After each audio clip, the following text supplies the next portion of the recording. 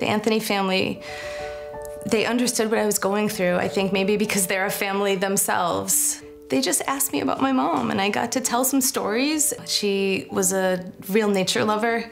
We used to spend summers up at this cabin, and she was the kind of person who she would just notice and appreciate everything, and she wanted you to notice it and appreciate it too. After listening to some of our stories about Mom and how much she loved nature, the Anthony family had this idea to have pine saplings at my mom's celebration.